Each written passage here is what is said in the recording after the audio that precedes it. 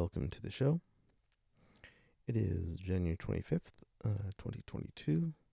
Let me start off by saying that I'm not a financial advisor. This is not financial advice. This information is intended for entertainment and educational purposes only. Today we'll be talking about some strange correlations I happen to have noticed. So before we start the show, I want to give a quick shout out to Roller Pigeons. She's got a new video out. She talks about the OilCo spinout, possible cash dividends, multiple dividends even possibly, and the reasons for these, for the complex spinout. Could be related to IRS Rule 355 for tax-free spinoffs. Check out our video. Its links will be provided. It's a really good video. Okay. So let's have a look at metamaterial stock. This is what metamaterials has been doing, stock symbol MMAT, since the start of January, right? And if we overlay AMC stock, we see that it looks almost identical, right? In mathematics, we say that metamaterials is highly correlated with AMC. Okay, basically it means they move together, they move in a similar way, they have the same. When they move up about the same amount. When they move down about the same amount. It's very unique to have two charts that are highly correlated. It's hard for it to happen. Now I've added the GameStop, and if we look at GameStop is correlated to both of them, both metamaterials and AMC. However, if you look at GameStop and compare it to AMC, you see that it's strong. It's much strongly correlated. The two lines are almost exactly the same, right? Metamaterials is close, but it's not as close to GameStop as AMC is. So AMC and GameStop are much more strongly correlated than metamaterials, but even still, metamaterials is strongly correlated, right? They all move in the same way and in the same directions with the same magnitudes. It's eerie to see. If we look in the last few days, we see that the stocks are nearly one on top of each other at that point. They're like so close to each other. It's insane. Anyway, so I'm going to zoom out in time and see how long this correlation was. I'm zooming out all the way to August of last year. Again, if we look, in January and we go back even into the end of December, they're very strongly correlated against each other. They all move in the same way. The correlation, there's another strong correlation that occurs between mid-November to mid-December, right? They're again very strongly correlated. They move in the same ways.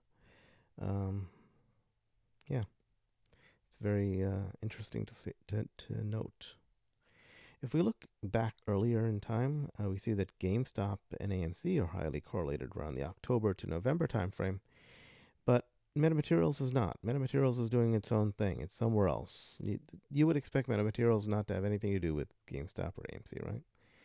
And that's what, the stock should move in different ways because they're in totally different industries, right? Metamaterials is the next generation nanotech company that makes materials based upon nano architectures and nanostructures. GameStop is a retailer that's transitioning from brick and mortar to online. AMC owns movie theaters. I mean, the three industries are so radically different from each other. They should not be correlated at all. And that's the case if you look back around September timeframe, right? September to September 15th, that, we see that the stocks move in totally different ways, right? And that's what you'd expect in non-correlated patterns, right? But again, if we look a little bit back in time again, we see that at one point they moved in the same way. And we see very interesting correlations that happen over time. So what's causing this strange linkage to MMAT, right? Why are these stocks moving in the same way, particularly in the last month and a half or so, right? Well, there's a theory being postulated, and I think it makes a lot of sense, that ETFs which contain metamaterials, GameStop, and AMC, they're all being shorted. and they're being shorted by they're being shorted by the people who are shorting GameStop. The reason for the shorts is because they have a problem with GameStop. They want to get rid of GameStop as a liability on their books. So they want the GameStop investors to sell at a cheap price. They want to drop the price down significantly and buy the stock back from the GameStop investors. However, because they're so underwater with their short position, they can't short GameStop directly. They have to short the ETFs that contain the GameStop, which means that they're shorting a whole bunch of other companies that that aren't necessarily even on their radar, right? So it's just an odd coincidence. Metamaterials is like collateral damage to them. So let's see how metamaterials compares to Bitcoin, because we know Bitcoin had some interesting movement in January as well too. So if we look at metamaterials, at one point at the start of the year, the patterns look very eerily similar, right? Metamaterials and Bitcoin moved in the same way almost at some point, and then they diverged, right? And in fact, it looks right now like metamaterials is even more volatile than Bitcoin. And we know that Bitcoin is what I would call a hyper volatile asset, So another question comes up: how does GameStop compare to Bitcoin? Because we know GameStop is correlated to metamaterials. You would think that it would also behave in a similar way, right? Here we took a chart of GameStop and a chart of Bitcoin. We see that they exhibit similar patterns, but again, the two look a bit different in certain ways, right? In fact, GameStop looks more volatile than Bitcoin as well too. So at least as far as 2022 is concerned. Again, we know that GameStop and metamaterials are highly correlated, so we expect the correlation and the non-correlations to keep and to exist, right? So if we look at these two patterns for a little bit of time, you might be wondering, gee, there might be some similarities here, and it's kind of odd to see. So I was wondering, is there a causal relationship that I can identify, right? Causal means something happens before something else. Something causes another thing to happen, right? So let's look at some Bitcoin price drops and see what they look like. So if we look at the last Bitcoin price drop, we see that it was pretty steep, but we see it happened just before a price drop in GameStop. So that's interesting. And the previous price drop, it looks as though that happened just before another price drop in GameStop. Interesting. And the last price drop in GameStop, the last price drop in Bitcoin, again, it seems to happen before the price drop in GameStop. That's quite interesting there. So one possible hypothesis is that Bitcoin might be being shorted or might be being sold in order to fund shorting of GameStop, right? So the idea is that these short hedge funds, they might have already had some crypto, and then they decided to sell that asset to raise funds, so that way they could attack GameStop and attack AMC and the hedge funds associated with it. So that led me to another question, right? How does metamaterials compare to metamaterials Torchlight preferred shares? Do the two look the same? And there's some correlation at the start, right? We see that Torchlight preferred shares seems to move in a similar way at the start of the year. But then there's no correlation after January 12th is the way I look at it, right? It just looks to be two totally different stock patterns at that point. There is an interesting price drop here. So there is some similar patterns with the price drop which occur here. But it's hard to say what if A is causing B or what's going on there, right? It's a little bit nebulous at that point. So one possible theory that a lot of people might say is, well, look, you're looking at the start of the year, and we've had people talking about the Fed and the Fed funds rate and all that. Are all stocks doing this? Are all stocks moving in the same direction here? So let's just compare these two against the S&P 500 and see what it looks like, right? So if we look at the S&P 500, it looks totally different to me, at least.